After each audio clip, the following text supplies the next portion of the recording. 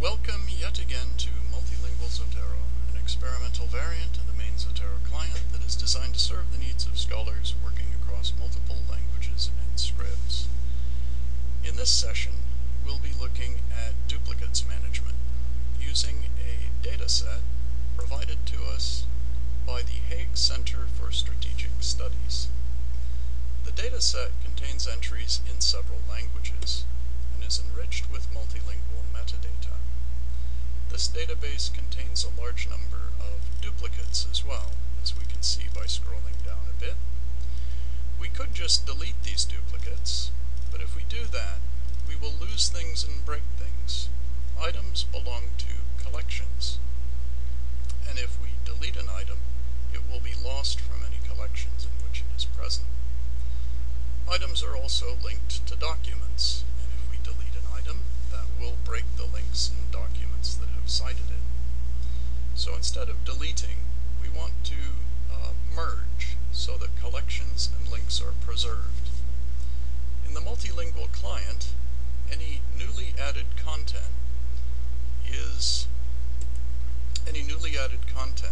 is flagged with a yellow highlight. So if we duplicate an item, we'll see that it also receives the yellow highlight on the newly created item.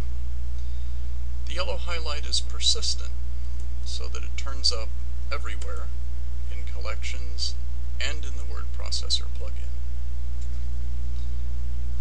The only way to clear the yellow highlight is by visiting the duplicates view, which looks like this.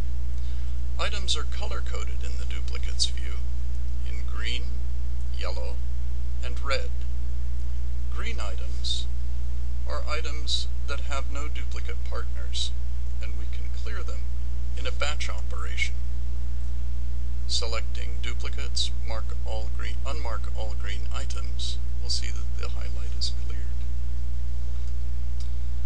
Among the remaining entries, the yellow items are those that have at least one match partner that is a trusted non-new item. We can use the context menu to merge items with their master items using use existing partner. So before we do a merge, let's have a look at our sample items, and we see that we have this yellow item that we have just duplicated, and we'll use that for a test here. Take the yellow item, select, take the yellow item, revisit the duplicates view, find our yellow item, perspective, and then we're going to merge that with its existing partner. Now the yellow highlight is cleared, actually the item's been deleted, but we see that the master item has been added to the collection. Then if we delete the trash, we'll find that the item disappears completely, and it's still there in the collection. So that's all working very nicely. You'll also notice that the duplicates view is automatically cancelled when we visit another group or collection. It can also be cancelled explicitly via the library context menu.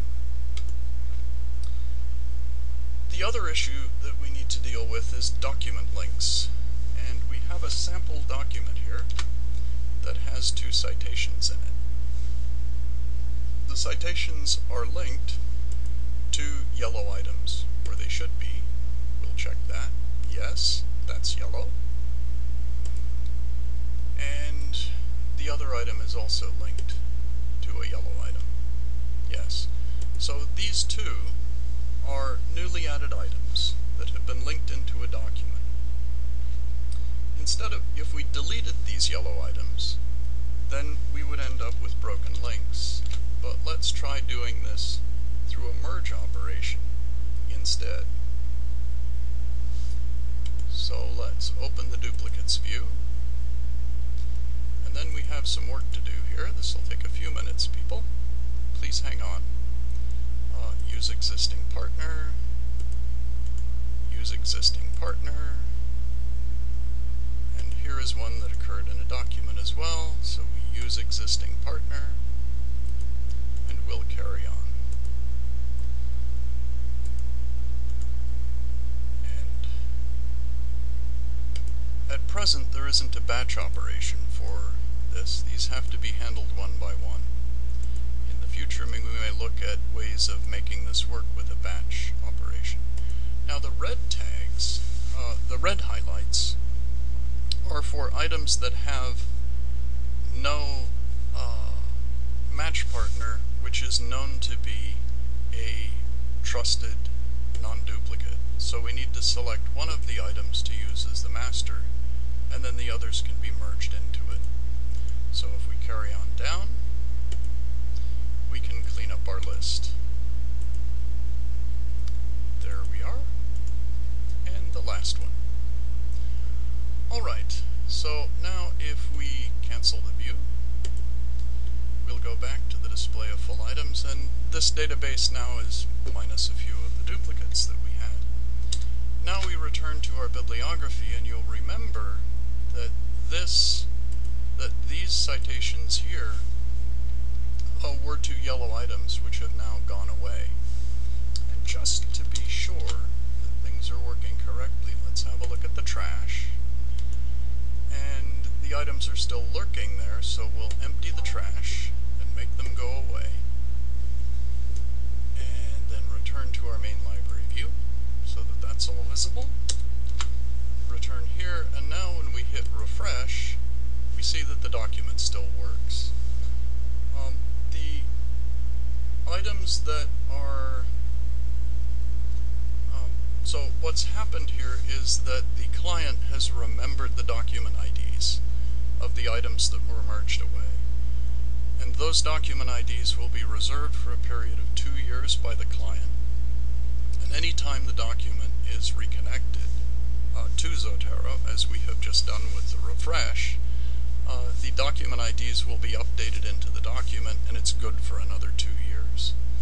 This is meant to handle what may be a common use case of, for example, an annual report, which is dusted off once a year and set up against a Zotero database for revision. So that's the story with duplicates management. Those are the basic features. There may be some changes to the interface over time as we work out ways to make this a little bit easier to manage. But those are the basic facilities, and that's the basic concept. Here at the end, we would like to thank the research group at the Hague Center for Strategic Studies for taking the plunge and adopting Multilingual Zotero for use in the study. We would also like to extend personal thanks to all members of the project team who stayed with us through the early development phase of Multilingual Zotero and were patient with us during the debugging that was necessary in the final phase. It is largely thanks to their efforts and patience that the tool works as well as it does today. And that's it. Thank you very much for joining us.